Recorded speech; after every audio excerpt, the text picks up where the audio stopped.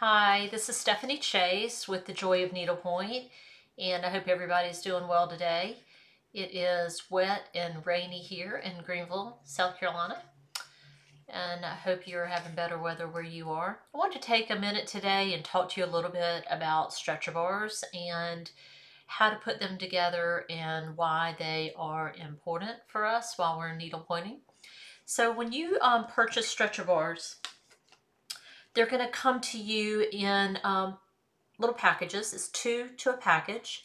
These are 10-inch bars, and these are the mini stretcher bars, which means they're nice and thin. There are some thicker bars as well, and they come in a variety of different inches. You will choose your stretcher bars based on the size of your canvas or your project that you are wanting to work on, okay? So, and you'll need a total of 4, so you'll need 2 packages, okay? When it's time to put your stretcher bars together, you will notice that each end of the bars are grooved. And so what you will need to do is fit these grooves together, and they will fit together with one another in such a way that allows the corners to be nice and smooth. And so as you are putting these together, when I say smooth, this is what I am referring to. See how this is nice and smooth right here? And it is also on the other side, okay? So then I turn it 90 degrees and then put in the third one. And again, it's nice and smooth up here on the corners. And then I will go ahead and proceed and put the fourth one on. This fourth one is a little tighter in one corner over here, and so I'm just going to grab my mallet, which is nice to have handy, and bang it together, and then there you go. I've got my stretcher bars. You'll notice each corner is smooth. They're nice and snug in the corners, and yeah, so it's nothing too difficult. It's just like putting a puzzle together. So once you put your bars together, you have a choice. You can put your bars on top of your canvas like this one. You will see that the bars are on top of my canvas, or you can put them on the back. I just happen to prefer my bars go on top of my canvas, and I do that for a variety of reasons. As I turn my canvas around, it allows me to have a nice smooth surface on the back of my canvas, so when I am anchoring my thread with my needle, I'm not butting up against this wood that's down here on the canvas if they were on the back, okay?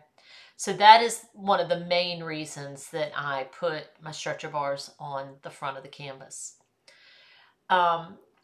I also like to have the option of holding the bars on the front of my canvas instead of my fingers and the oils and the grease being actually touching the front of my canvas too much. I also use a System 4 stand when I am stitching, and I like having the bars on the front of my canvas so my clamp is not clamping down on the front side of my canvas, okay? So once you decide which way you want your bars to go, whether you want them on the front of the canvas or the back on the canvas, and again, either way, there's not a wrong way to do it. The first thing I do is I line up the upper edge of my canvas on the bar, and I go ahead and tack it down. You want to make sure these tacks are nice and smooth to the wood. If you can't get them in there smooth, use your mallet. You don't want your thread to be wrapped around these all the time while you're stitching. So make sure they're nice and pushed in all the way. I start in the middle, and then I just work my way out from side to side until I actually get to each corner. Don't need to worry about pulling this. Just make sure it's nice and level and tight. And then I will flip it upside down. And this is where you need to pay a little bit closer attention here. So what I recommend is that you start in the center by putting a tack. And you're going to want to use your bar as leverage, pull this canvas nice and snug and tight, and then put your tack in. And then move out to the one side, do the same thing, pull it nice and tight, put your tack in, and then do the other side. Always making sure you pull your canvas nice and tight before you put your tack in and work your way out to the corners.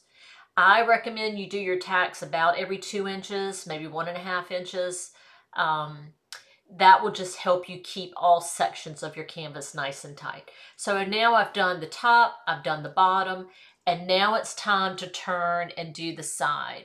And so the same thing, you're going to start in the middle, pull it nice and tight, put your tack in, move over here, pull it, put your tack, pull it, etc., all the way out to the corners. And then you've got your last side to do the same, okay? What that is going to do is going to allow the center section of your canvas to be nice and tight for your stitching. So the reason why we like to use stretcher bars is it preserves the integrity of your canvas. It keeps it nice and stiff, and so the material that is protecting your canvas and your paint doesn't get broken down by crumpling it up in your hand. It also helps keep your tension a little bit more consistent when the canvas is on stretcher bars. And also the other reason is it keeps your canvas from warping. When you stitch in your hand, you may notice that your canvas, when you're done with it, is all out of shape and warped. And the finisher then has to block it and spend some time trying to get it back into shape. And this just alleviates a lot of that. It keeps it nice and squared the way it's supposed to be. Keeps your fingers off of it, keeps your grease off of it, protects your threads, etc. So there are a lot of good reasons to use stretcher bars. I will admit, you know, if you are somebody that always uses stitches in your hand, it's going to take a little bit of time to get adjusted to. But most people that have transitioned to bars has gotten adjusted to it very quickly. So I just recommend that you give it a try and hope that helps. And so please feel free to leave me any comments or like the video if you care to. And I hope to see you soon. Happy stitching.